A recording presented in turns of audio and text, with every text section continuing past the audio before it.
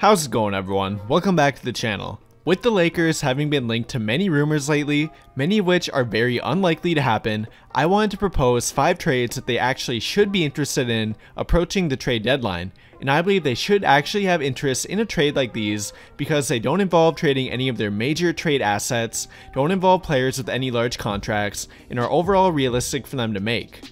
Although it is fun to think big, and maybe you even want the Lakers to make a big trade at the trade deadline, there's a very low chance of it actually happening. However, that doesn't mean they couldn't potentially look at making a few smaller trades that could help round out their team a little bit better. They currently could still use more help down low with another big, and another 3-point shooter who can also defend the wing. Those are the 2 primary needs that I kept in mind while creating these trade ideas. But with all that being said, the first trade we'll look at involves trading Wesley Matthews and a future 2nd round pick for Ben McLemore. With the Rockets currently on a seemingly never-ending losing streak, they will very likely be looking to trade all of their veteran players at the trade deadline.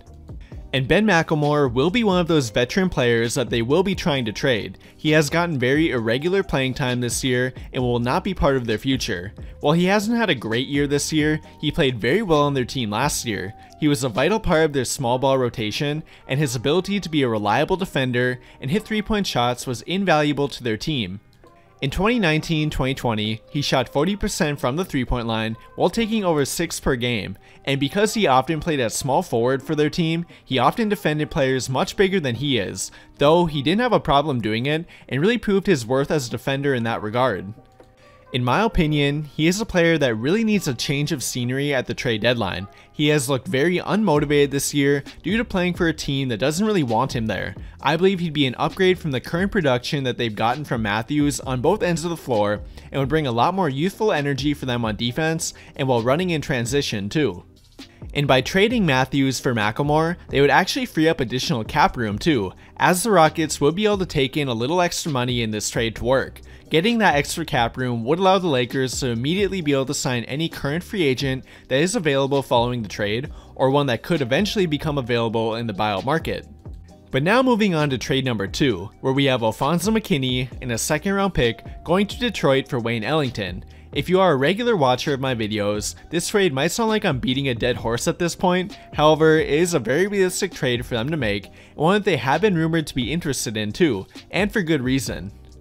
Ellington is not only a great player and former Laker, but he would be a really good fit for their current needs that they have. Ellington is a great 3-point shooter and can hit very difficult 3-point shots at that too, which is something they really don't have much of. Kuzma and Caldwell Pope are currently the team's best 3-point shooters right now, but neither are really considered great 3-point shooters. They are both a bit streaky at times and can never be fully relied on from the 3-point line. Ellington, however, is a very reliable 3-point shooter and rarely goes cold from the 3-point line. He is a career 38% 3-point shooter, and he hasn't ever shot below 35% from the 3-point line in any year of his entire 11-year career. Now that is what you call reliability. With that though, he can also be considered a 3-and-D player too. He isn't an elite defender by any means, but he is more than capable of being a reliable perimeter defender.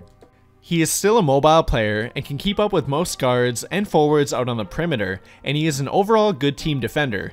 Getting a 3-point shooter will be very important for the Lakers at the trade deadline, but in my opinion, getting a 3-point shooter like Ellington, who can also be a capable defender, needs to be a priority. They could potentially get a player like JJ Redick, for example, who is a great 3-point shooter, but he is also a horrible defender. In my opinion, they need to prioritize filling their need of another 3-point shooter while also keeping defense in mind, which I believe they will, and there aren't any other available players who could be had for as cheap as Ellington could who fit that mold as perfectly as he does. This is definitely a trade that I personally hope they take a hard look at. But now moving on to trade number 3, where we have Wesley Matthews and 2 2nd round picks again being traded to the Rockets, but this time for Danuel House Jr., another player for the Rockets who really hasn't fit as well on their team this year as he did last year. He was a good fit with their small ball team in the prior year and took full advantage of the wide open 3-point shots that he got while playing with Horton.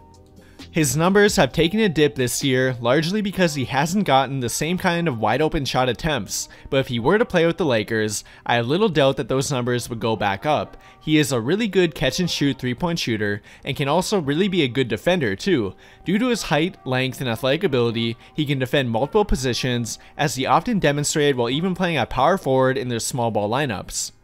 Being able to swap Matthews for Danuel House would provide them with a much more versatile defender that they could use to defend bigger wing players, which is something that they currently don't have outside of LeBron and Kuzma. And even though his 3-point shooting numbers have been down this year, again, I have no doubt they'd go back up while sharing the court with LeBron and AD when he is healthy again.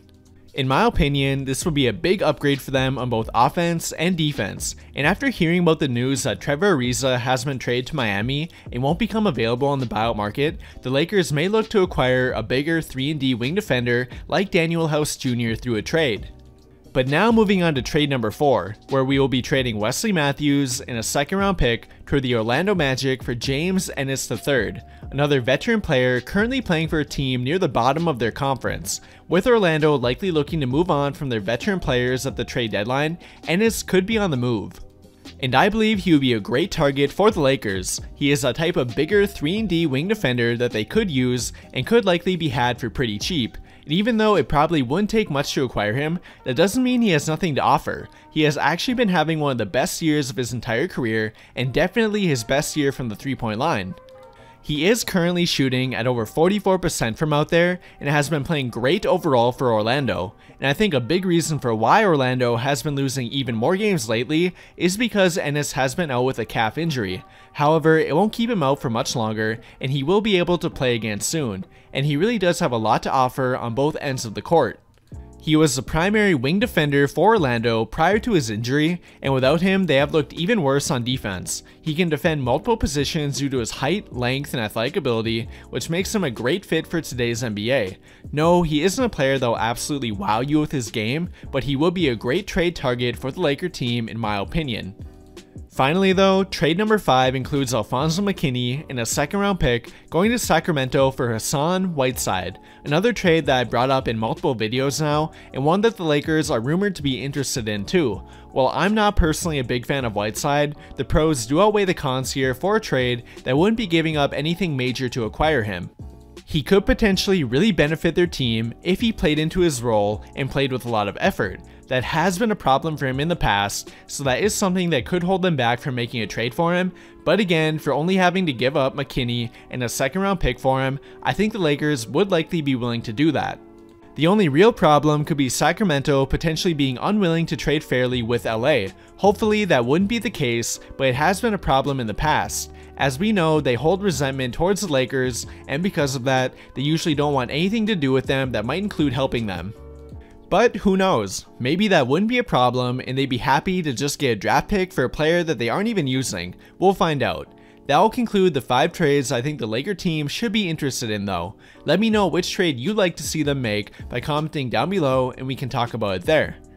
That'll do it for this video though. Thank you to everyone who took the time to watch till the end of the video. I really hope you enjoyed it, and if you did, please remember to drop a like and to subscribe to the channel if you haven't already, and turn on notifications to get notified right away when I drop a video. But as always, thank you for watching and have a great day.